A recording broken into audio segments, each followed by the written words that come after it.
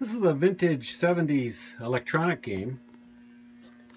I found this at a garage sale. It's pretty complete, and I tested it out and it worked, and it sold for $35. This souvenir photo came from a box of photos that I paid $5 for at a garage sale.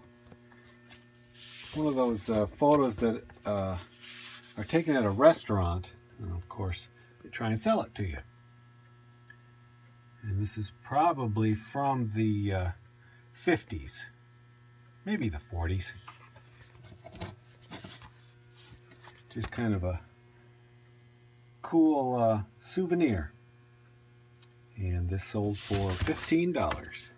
This is a sealed vinyl LP by the lovely and talented Olivia Newton-John. Originally purchased, I believe, at Kmart for $6.56. This came in a auction box of albums that I got for $5.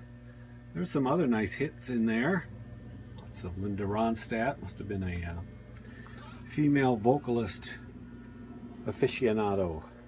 Anyway, this sold for $30.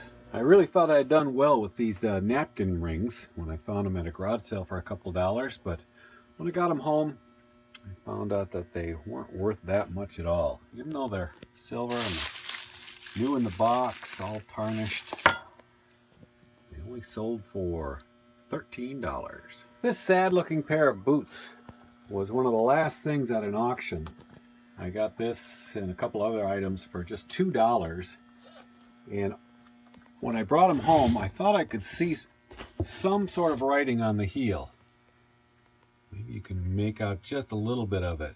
But it turns out these are made by the Jarnigan Company, which produces Civil War reenactment uniforms. And these are brogans, which apparently were worn in the Civil War. They're leather, very rough cut leather, and apparently highly sought after.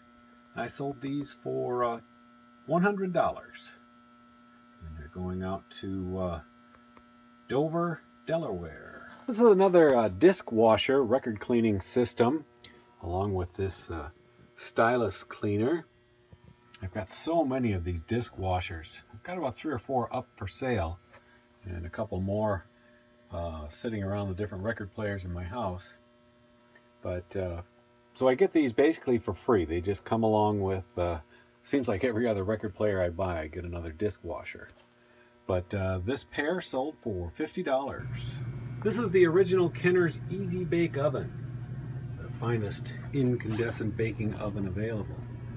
In 1965, this one, I found this about 2 years ago at a garage sale, but it kind of got stuck in the back of my garage, and I actually have 2 of these. And while cleaning out some of the garage last week, I found it, put it up for sale before Christmas, but it took until yesterday, the 28th, to sell. It was $4 at the garage sale, and it sold for $100. This is another newsboy cabbie type hat. This one's made by Dobbs, and it's one of those hats I got off the 50-cent table at a church sale last summer, and this sold for $20. This is another one of those pre-recorded reel-to-reel tapes that I've got so many of them. This is where the guy was very meticulous in printing out little cards saying even when they were recorded and on what they were recorded. This was a Tandberg reel-to-reel that I also acquired along with all the other stereo equipment and tapes. But I sold both the Tandberg recorders over a year ago now, I believe. But I've got so many of these tapes, I need to start grouping them together, because selling them at $10 a piece is just too time consuming. Again, this sold for $10, and I don't have any money into these.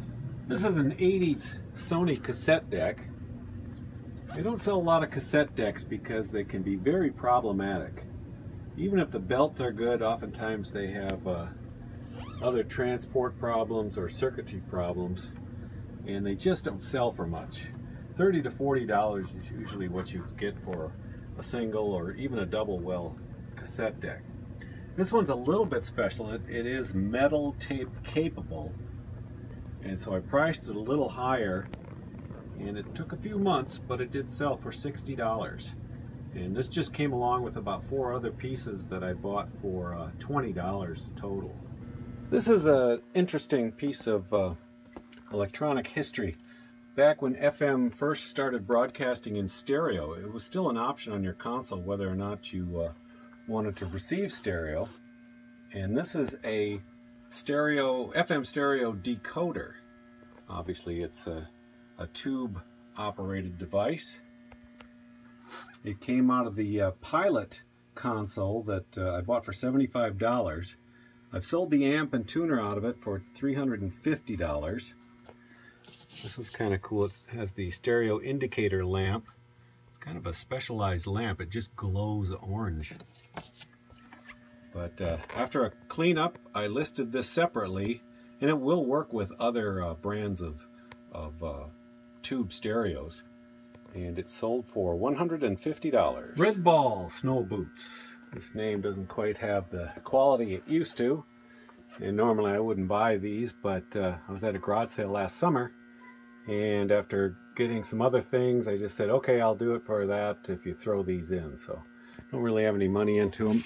And they sold for $20. This is a U.S. Army military wool blanket. And this was at an auction. Nobody was bidding on it, and I got it for $2. Turns out it's a 1962 vintage U.S. Army blanket. And it sold for $40. This is the third item off that Pilot console that I've sold. This is the stylus, or cartridge and stylus, off the turntable. Turntable wasn't working, so I'm parting that out as well.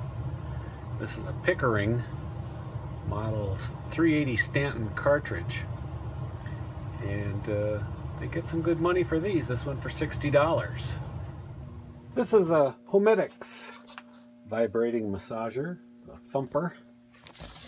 I've had this for quite a while. I used to sell these home massage units quite often, but their popularity has dropped off a little bit. But this one did sell for $30. This is an unused vintage 8-track player that goes under the dash of your classic car.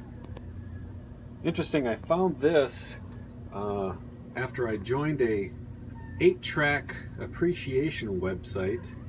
Actually, it was on Facebook. And somebody just put up, hey, I've got this 8-track player I don't want. Anybody can have it for shipping. So I ended up giving the guy 20 bucks, and he shipped it to me. And I just sold it for $160. This is an LL Bean Mackinac jacket. If it looks familiar, it's because I sold it a few weeks ago, maybe over a month, and it was returned for size. It's a 2XL, but it's a nice heavy LL Bean jacket. And I sold it the first time on a best offer of $145, and this time it sold for $160. This is a vintage Comet aluminum percolator. And this sold for $25. It was just a $2 pickup at an auction.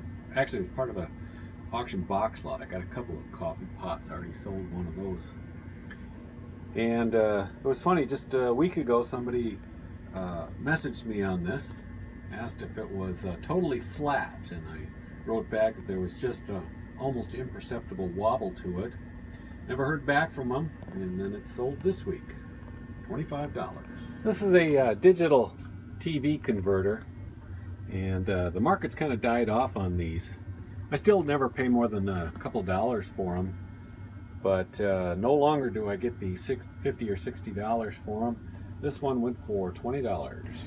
This pair of Better Homes and Gardens cookbooks I've had for less than a year. I can't even remember where I bought them. They may have come in a box lot or at a church sale for 50 cents. I don't pay much for books at all. And Surprisingly, they sold for $30. This is kind of a weird sale. This is a Minnesota Vikings year 2000 championship hat. Division champion, anyway. The Vikings were eliminated from the playoffs this year a couple weeks ago. And I know I've had this for well over a year just from the backdrop of the photo in the listing. But it's still sold for $25. Another coffee pot. This one's a Farberware Super Fast countertop electric coffee pot. It's a 12-cup maker. This was $3 at a garage sale over the summer. It's sold for $40. This Marantz turntable is the second one to sell of the 11 I bought a couple weeks ago. And I bought 11 turntables for $500. Slowly getting them refurbished and put up for sale. This one sold for $400. So now we are firmly into the profits section of the program.